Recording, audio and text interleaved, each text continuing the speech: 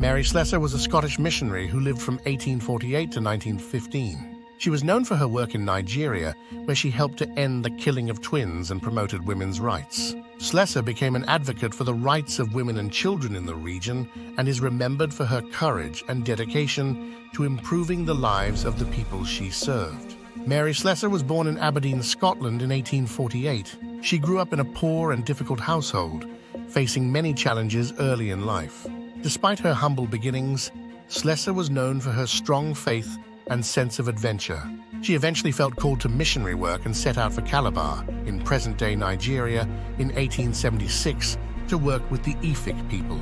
Slessor's early years were marked by adversity, but it was these experiences that shaped her into the courageous and compassionate missionary she became.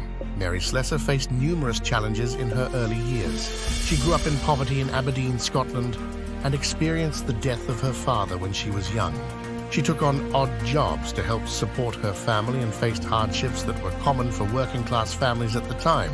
Despite these difficulties, Slessor's upbringing instilled in her a sense of compassion and resilience that would later define her missionary work in Nigeria.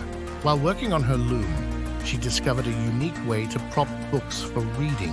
As she delved into tales of Calabar, now known as Nigeria, Mary became convinced that her calling was to embark on a missionary journey to that land. In 1876, she set sail for West Africa on the SS Ethiopia, a vessel loaded with hundreds of barrels of whiskey, an ironic twist considering her family's history with alcohol. Reflecting on this, she mused, "Scores of barrels of whiskey and only one missionary." Yet, what a missionary she turned out to be. Mary assumed the roles of a circuit preacher, village teacher, nurse, nanny, and negotiator, single-handedly transforming 3 communities through preaching the gospel message. She averted tribal conflicts and rescued countless women and children over the span of 40 dedicated years, relying on God's strength. Mary Slessor's story is Isaiah 6:8. "Then I heard the voice of the Lord saying, 'Whom shall I send, and who will go for us?' And I said, 'Here am I, send me.'" This verse captures the spirit of willingness, courage, and dedication that Mary Slessor exemplified in answering God's call to serve as a missionary in Nigeria. Mary Slessor's remarkable example prompts us to consider various ways we can contribute. How can we offer financial support?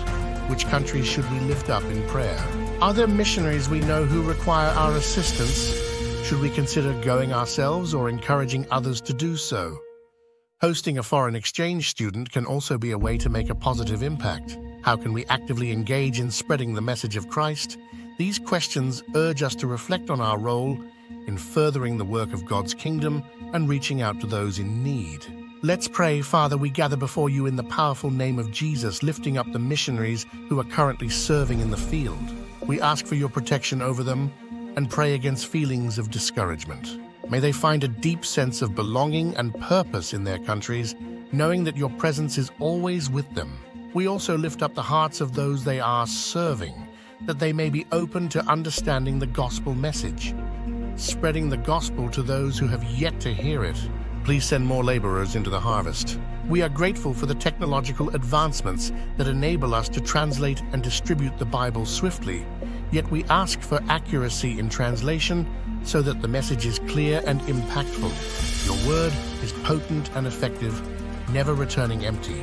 Guide us in discovering our roles in mission work and grant us wisdom and courage to play our part. We pray all this in the name of Jesus. Amen.